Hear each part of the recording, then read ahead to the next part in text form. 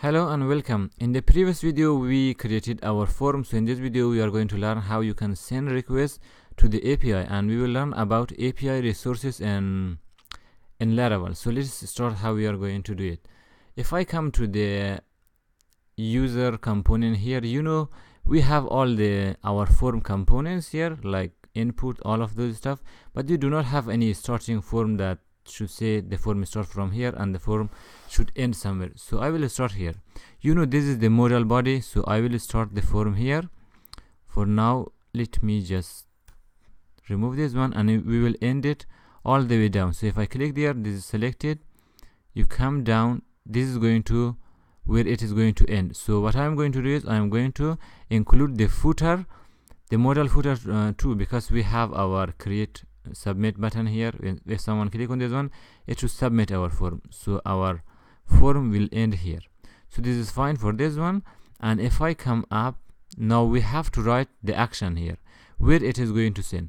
So if you check out the Bootstrap the Vue form and the Bootstrap version 4, they say that it should be something like this. They are going to use the, let's say, the login. So the form starts here. If someone submitted, prevent the default or the click, it should not refresh the page.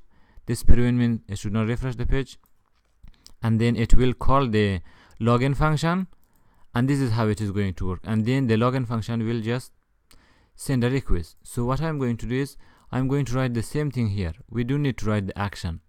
We are going to do that in the JavaScript part. So I will just say at submit and call a function. Let's say create user. That's it. And then here I will just write some prevent, so it should prevent the default click event. It should not refresh the page or reload the page. It just call this function, and this function all the way down you can write it. So if I come here, you have the mounted here, and you have the methods, you can write them here. So for this one we can write create user.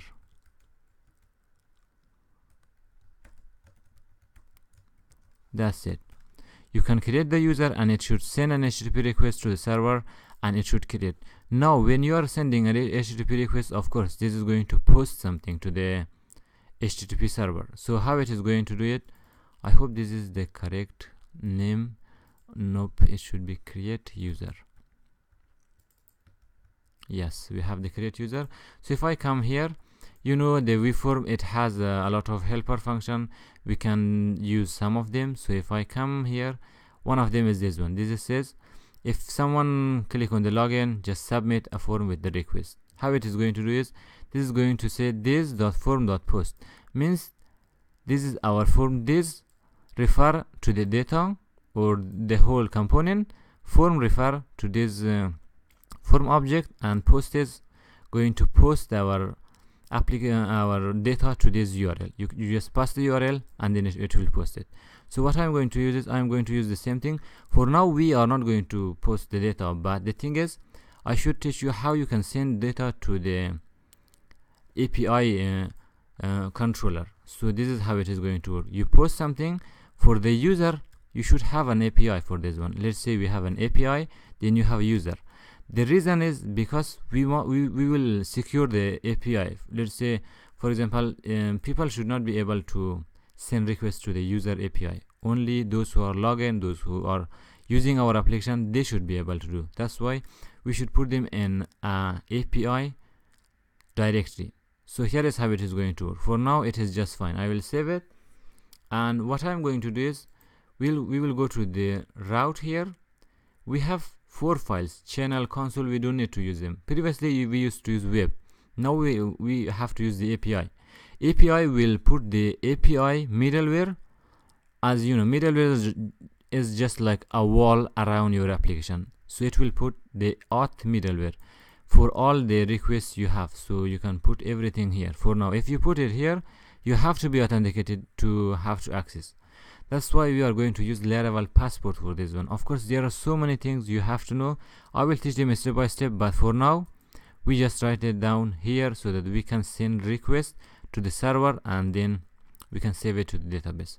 So first of all, let's create a controller for this one, for the user. If I come here, HTTP controller, we don't have any controller for the user, so let's create it. If I come to the Laravel website for this one, we are going to use the API. So what you can do is, you can use the PHP artisan make controller and pass the flag of API at the end, and it will create an API controller. When you create an API controller, you don't need some of the functions which is not necessary. So what I'm going to use is, I'm going to use the same structure. So let's open the console here, and I will use PHP artisan make controller. Now we will write API. It will create an API directory for us. I think the slash, yeah, it should be like this, slash, then you just specify the controller. You can say user controller and then API. So let's enter and see what is going to create for us. For now we don't have any API URL API directory here, but it should create an API directory for us. Yes, successfully done. And if I open this one, you have a user controller. If I open this one, let's see what is inside this. You have index, you have a store, you have show, you have update, and you have destroy. You don't have the edit and some of other stuff. So that is something cool about this one, and plus you have them in the API directory. Now what you are going to do is, if you are going to reference it here, so what you can do is, you can use the route, the resource API. So let's come down and let me show you how the resource one is going to work. Yeah, you can use the route API resource, and then you can give it a name. This is much easy. You used to say, let me open the web. No, we don't have anything here, but we used to use the resource controller. Now you can do is, you can just put the API resource, and it will create an API resource for you. So I will come here and say, we have route API resource. I hope I am doing the spelling correctly, so I will use it. And then you can say this is going to be for the user, and what it is going to do is, you can just reference the name of the controller you have for them. So we will write it down here. We say you go to the API directory, and we have a user controller. Now let's check out all our routes. So I will just write here PHP artisan route list to list all our route, and let's see if it can prefix the route for us.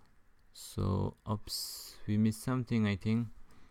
PHP, nope.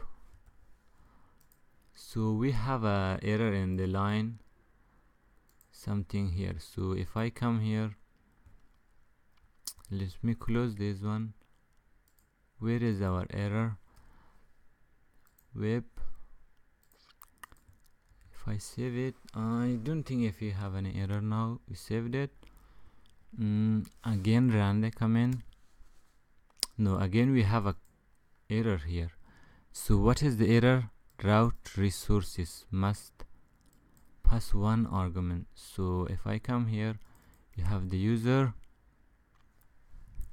So let's check out the documentation. Okay, if I check the documentation, they passed an array. So for us, if I come here and run the command again, it is going to give us the array, the error that the type should be array. I think this is new in Laravel 5.7. So you should pass an array for this one, for the API resources, because in my other applications I used to use like directly, you can just write them like a regular resources. So what I'm going to do is just close the console, and instead of this one we just write an array. So we will pass the array, and I will write the user. It should be user, and the value should go to API slash user controller. If I save it, this time if I come here and route the these are the list of the routes. So if I come here, we must have some API for our application. So let's see if we have them. For the user, no, we don't have. Yeah, here is the route. It is going to be API user, which is going to be for the index one, API for the post, That is what we are going to do, and it will call the store function. So this is how you can store all your API controllers in Laravel. So what else we need is, if I come here, yeah, this is going to send us to the correct URL, and then in the next video we will start just sending data to the URL, and we can store them in the database. So I hope it has been informative for you. If you have any question, feel free to ask below the video, and thank you for watching.